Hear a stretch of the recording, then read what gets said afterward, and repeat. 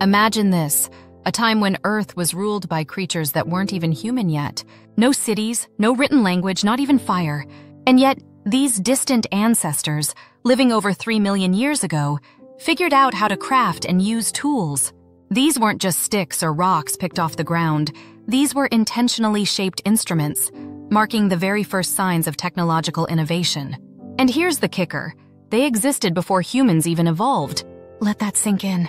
In Kenya, archaeologists unearthed stone tools that date back an astonishing 3.3 million years, older than the genus Homo, which includes modern humans. This discovery completely shook what we thought we knew about evolution. If humans didn't make these tools, then who or what did? And how does this discovery rewrite the history of intelligence on Earth? Let's dive into this mind-blowing mystery. For decades, scientists believed that toolmaking was exclusive to the Homo genus, our evolutionary group that includes species like Homo habilis and Homo sapiens. But this find in Kenya's Turkana Basin flipped that narrative on its head. These tools predate Homo habilis by hundreds of thousands of years. In fact, they predate Homo entirely. The tools were found near Lake Turkana in 2011, but their significance wasn't understood until later.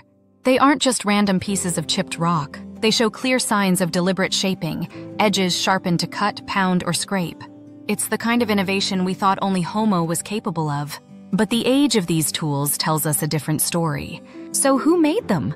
The suspects include species like Australopithecus afarensis, yes, Lucy's species, or even Kenyanthropus platyops, a lesser-known ancestor. The big question is, how did these species, with their smaller brains and simpler lives, figure out how to manipulate the world around them in such a complex way? The tools raise a crucial problem for scientists. How do we redefine intelligence and innovation in evolution? The conventional thinking was that larger brains directly led to technological advancements. But Australopithecus afarensis, the leading suspect for these tools, had a brain about the size of a chimpanzee's. That's less than a third of the size of ours. And it's not just about brain size. These early ancestors didn't live in big social groups like humans. They didn't communicate with complex languages. So how did they share and refine this knowledge of toolmaking? Did they pass it down from generation to generation? Or did multiple individuals discover this skill independently? Adding to the mystery is the complexity of the tools. These aren't just cracked rocks. They show intentional hits to create sharp edges, an understanding of cause and effect. That's problem-solving on a level we didn't think was possible for species so ancient. Let's take a closer look at the tools themselves.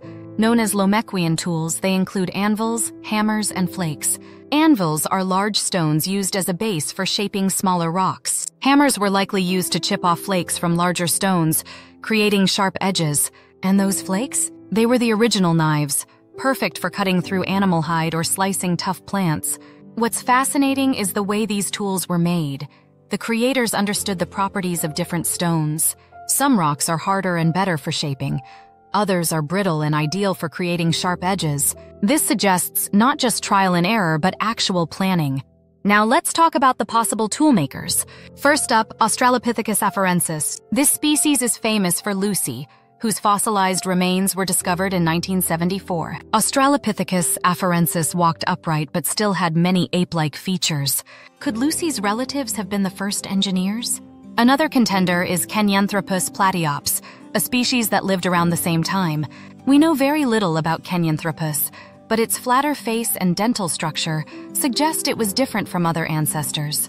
If it wasn't Lucy's kind making tools, maybe Kenyanthropus deserves the credit. And there's a wildcard theory. What if multiple species made tools independently? Evolution isn't a straight line, it's a tangled web. Maybe toolmaking wasn't a single invention, but a skill that popped up in different groups, depending on their environment and needs. Here's where it gets even more interesting. These tools weren't just groundbreaking for their time. They set the stage for everything that followed. From these simple stone tools to the smartphones in your pocket today, it all started with one critical leap: realizing that objects could be shaped to serve a purpose.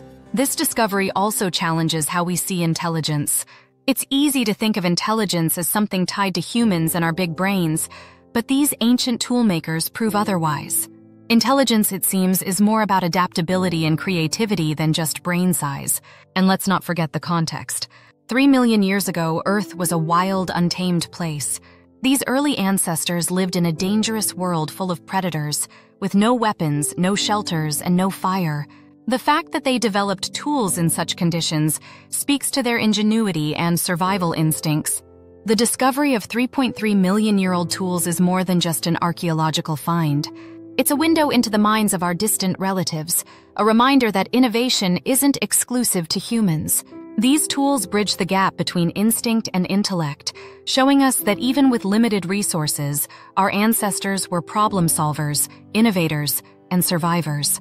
As we uncover more about these ancient toolmakers, we're rewriting the story of human evolution, adding new chapters that celebrate the creativity of species long forgotten.